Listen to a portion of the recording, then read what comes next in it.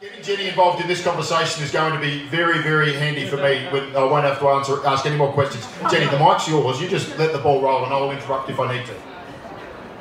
Gina and I met because I was headhunted to be women's advisor to the Department of Recreation and Sport. And in those days, we had a whole Women in Sport week.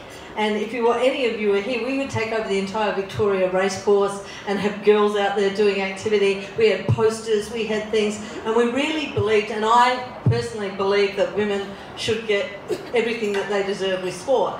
And part of my job, all of a sudden this person came up and she hadn't had any help from the blokes, believe me.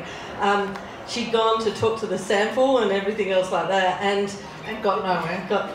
And she turned up in my office and she said, I really want to play footy. Now, that resonated with me too. At the time I was playing Australian lacrosse, but Gina said, so we sat down and we talked about it, and she was really keen to do this and was really prepared to keep following it through on the years afterwards. So it was my pleasure to be a real assistant and actually do my job and actually be involved with Gina, and that's why we named it after Gina. We worked out what was going to be, where they were going to play, all of that, and what a great job it's gone from there. And by the way, can I just add one thing? When you said it's grown incredibly in 30 years, thank goodness in the last 4 or 5 it has grown like it should have grown. You know, like it took a long time to get to there.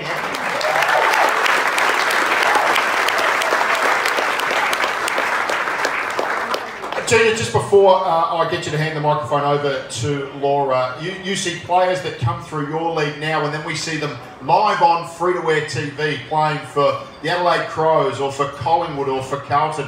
How do you feel? You've started this league where they've progressed through, got their first start and gone on to play at the highest level. Oh, incredibly proud and excited, and it was great to be involved in the start.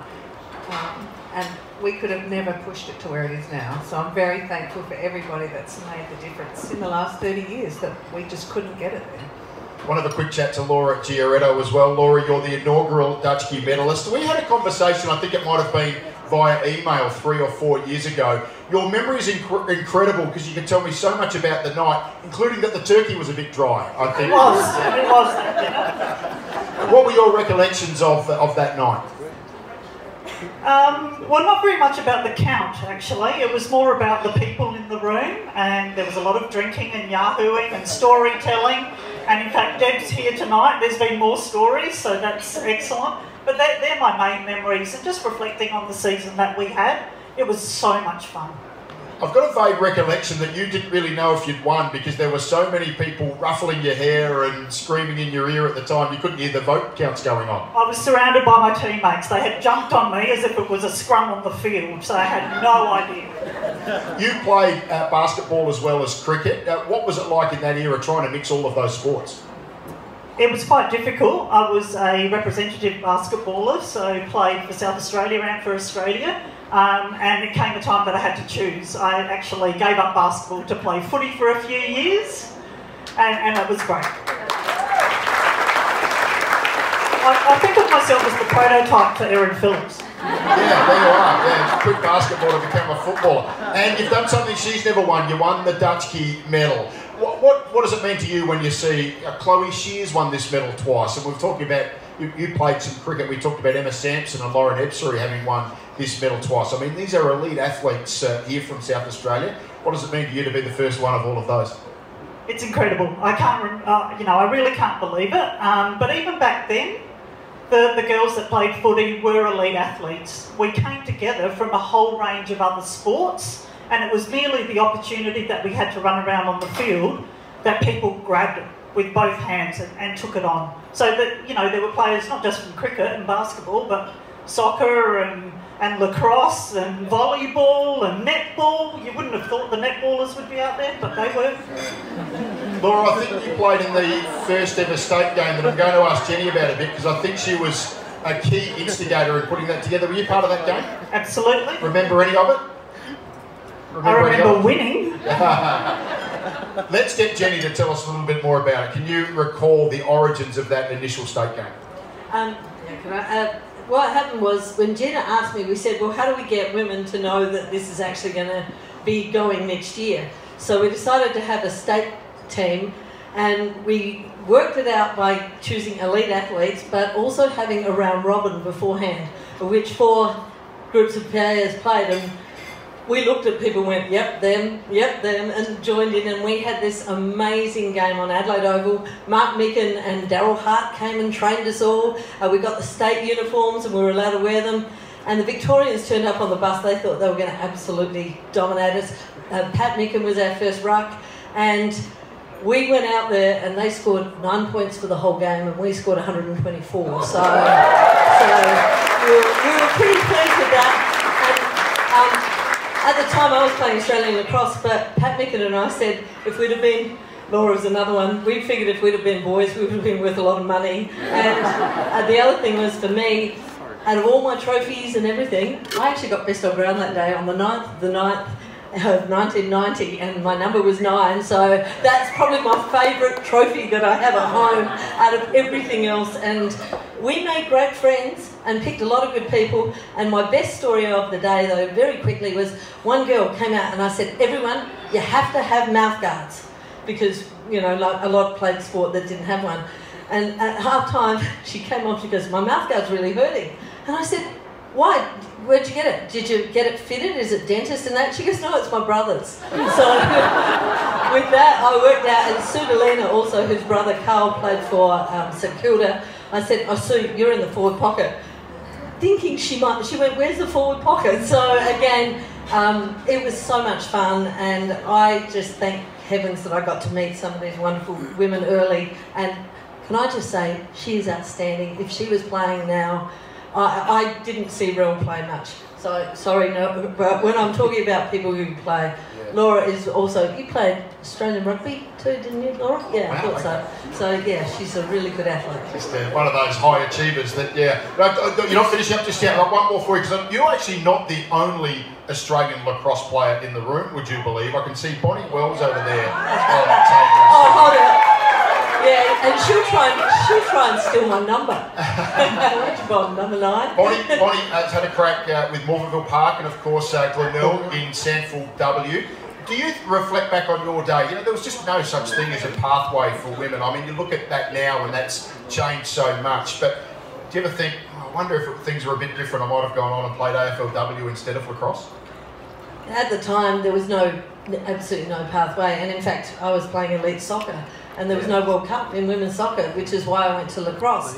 And now to look at these young women having these opportunities, going away, having a really good time together, and please, if there's one thing I can say that I had in sport that I think you've got to keep in it, was we had fun. We were trying to be the best. We did every bit of hard work you possibly could, but we were nice to each other. We worked really hard, and the game was always fun. And I worry a little bit about that we've lost that whole thing that if you want to train hard, make it better and more interesting and fun than anything else.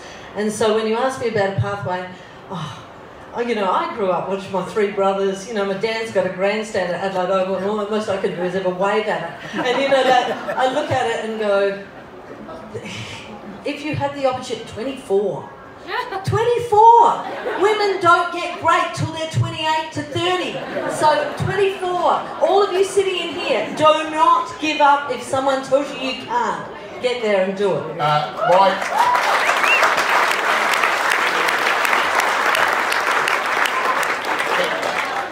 Solid policy of life to live by, Jessica Waterhouse, is never argue with Jenny Williams. She is right. You're going to be very young for a number of years to come.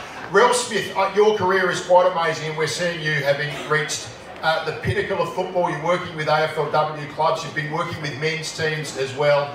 I mean, things are starting to open up, but you have put in blood, sweat and tears into the SANFLW/Adelaide Footy League women over the last 20 years. Is it a sense of relief for you that suddenly there's some cracks in that glass ceiling? It's a really hard act to follow, these 3 but you can do it. 3 gals. But I think I often have this conversation with people about, I have a reputation for being a bit of a hard woman, but there were a lot of battles had back then, like these guys started it.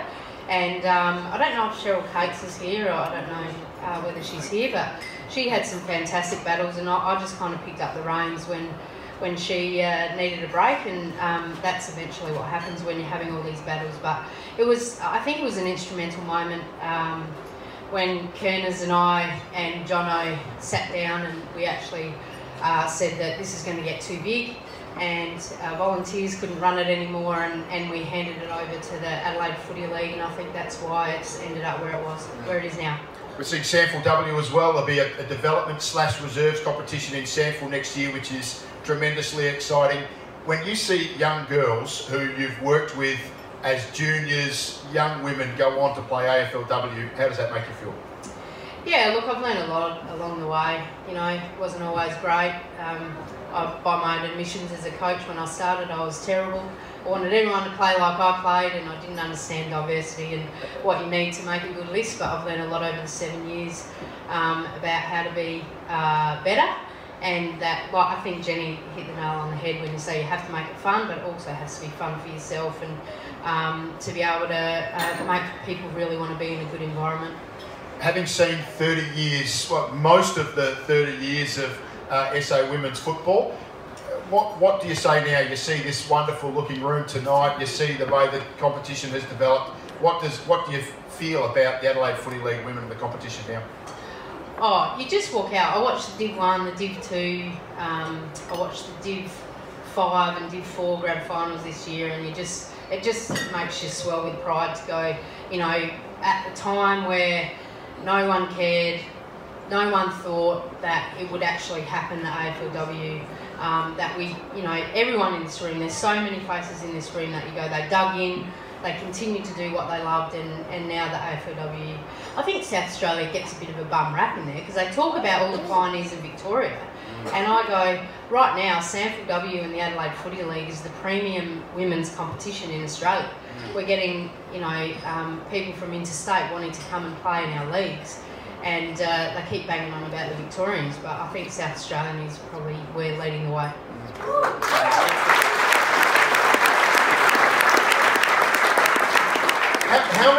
Gina, how many teams did you actually start with in that first year?